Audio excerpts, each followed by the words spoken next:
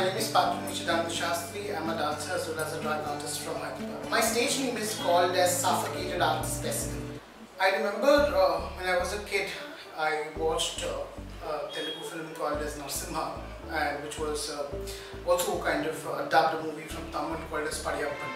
And in one of the scenes, the heroine, who is Ramya Krishna, is being kind of rejected by the hero. So she's angry and she screams out loud and dances. So when I saw it for the very first time, I realized that, if you are angry, you have to scream out loud and dance, and that's how dance was kind of introduced to me. There are a lot of other dancers who are kind of coming in. Even when I'm dancing, people usually call me as a main dancer, but right now at this point, why aren't we not talking about other dancers who are not male or female, like, being a non-binary person? It's really important for us to see it beyond the idea of gender.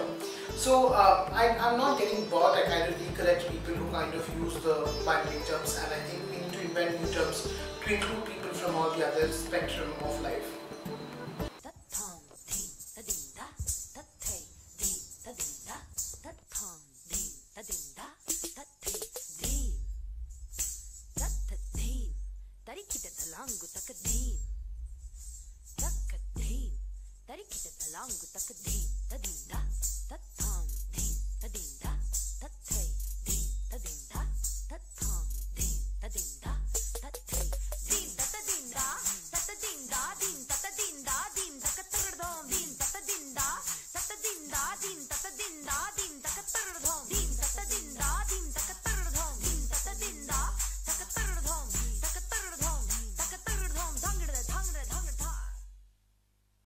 So drag is a way how you present your gender. So it's a gender.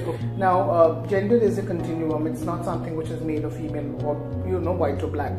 It's something which is kind of flowing from one place to the other. And everybody has their own idea of gender, or everybody has their own idea of how gender looks. For drag, I think it was more of a intent to do it in my city. So my city, which is I'm currently in Hyderabad, doesn't have much of a drag scene, and my only intent was to ensure that we are getting the drag scene into this particular space, and that was my intent of starting drag as well. So that's how my journey began, and I still remember June 19, 2019 was when I was first dressed up in drag, and it was a small cafe where I expected 21 people to come, but there were 200 people coming for my very first show and kind of watching it. I think basically there's a wrong notion that drag is something which is Western. I think it's something which was there in India for a really long time. And I come with the conclusion about this is because, what I understood with my study is that the very first concept of drag was something which was written in Natyashastra, which is around 800 BC. And we get to know about drag in the West only after Shakespearean era.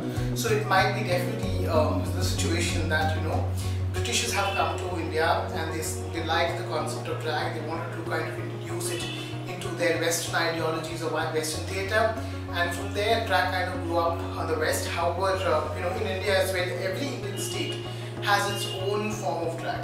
We don't want to own it. We want to say that okay, it's a different culture, and drag, just because it looks more kind of a Western way, is why we are kind of buying it. So I think that notion has to change, and that's how we can go ahead and redefine the idea of Indian drag. There are a lot of gaps between the ideas of drag. For example, people have a confusion that drag is something which is cross-dressing, which is not the same.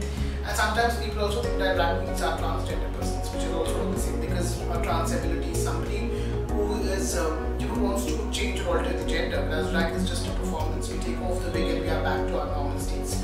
So those are some of the misconceptions, gaps which I could see on a regular basis, which have been asked to me. But I think people are changing, they're learning as and when they grow.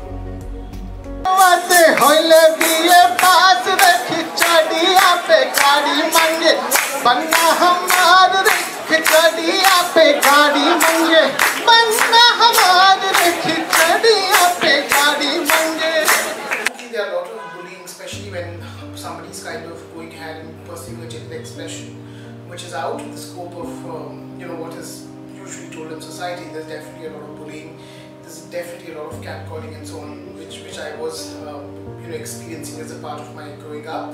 But I think those things have kind of came down as and when I just presented myself and I had confidence in me and kind of went. I never kind of gave the opportunity for the others to kind of question.